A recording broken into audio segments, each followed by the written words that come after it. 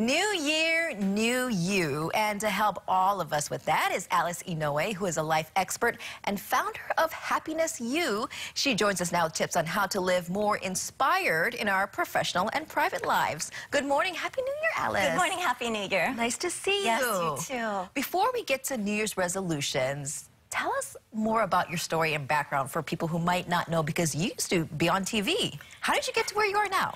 Yeah, over 20 years ago, I used to do a lot of television, and one day it all ended, because you know how that goes. Sometimes it can end. And the day that it ended, I had been told literally years ago by an astrologer that in April of the year 2000, my career would end. And when I was down at unemployment filling out the forms, it was then that I realized, like, I want to learn how to help people in life, because it helped me so much to know that there was a bigger picture going on.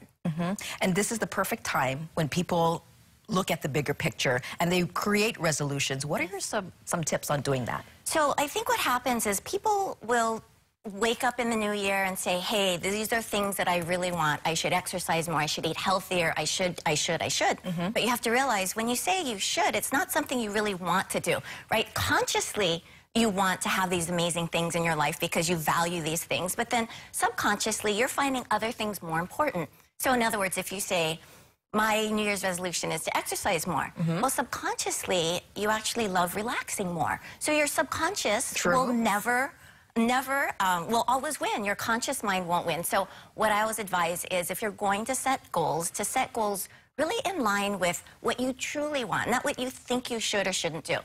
That said, if you know that it's important for you to reach a certain goal, then we do need accountability. But remember that if your accountability goes away, so also does your drive to complete that goal.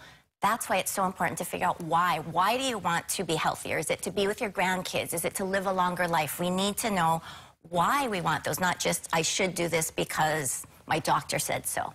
And these are important to remember, because it's all about maintaining and sticking to those resolutions. Yes, and we can maintain and stick to anything that we truly have a desire to do. Like the things that you love doing, you don't wake up in the morning and suppress that, right? You wake up in the morning, you can't wait to do it. So you want to set goals that are in line with what you truly want, not what you think you should do, but what you truly want. Then you'll reach your goals. Is it also about creating goals that are attainable? Because someone can easily wake up and be like, I want to be a millionaire, you know? Right, and if you want to, you can, no doubt. But subconsciously, there's other things that are holding you back.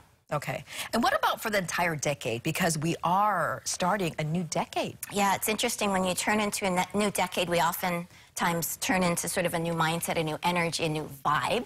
And when I look at the cycles and themes that are happening in 2020 and beyond, there is a lot of, as we already see, acceleration, faster paced, more things happening, lots and lots of change coming up, not just in the world, but within ourselves, finding new things that we want to experience, the joy that we are here to experience in life. Those are some of the things I think we'll be looking for.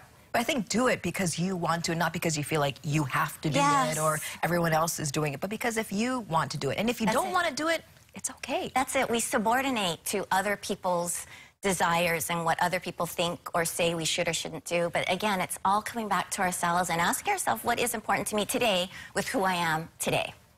A lot of people just say, you know what, my resolution is, I just want to be happy. It doesn't have to be anything specific, but I want to be happier. Yes. What is your message? So with that, then you start to take one step towards that. We're not going to just be happy one day, wake up and just be amazingly happy. You have to look around and say, what is one little thing? And oftentimes it comes from helping someone else, doing something where you can find yourself being of value to others. So one step at a time. That's the only way to reach the goal. And in this day and age, when you look around and so-and-so has this car, so-and-so has this family, it's easy to look at yourself and think, I don't have that. But I think we had talked in the commercial break about thinking and realizing what you do have instead of what you don't have. Yeah, at the end of the day, at the end of the year, at the end of the month, we look back and we remember what we didn't do, what we didn't accomplish, what we didn't achieve.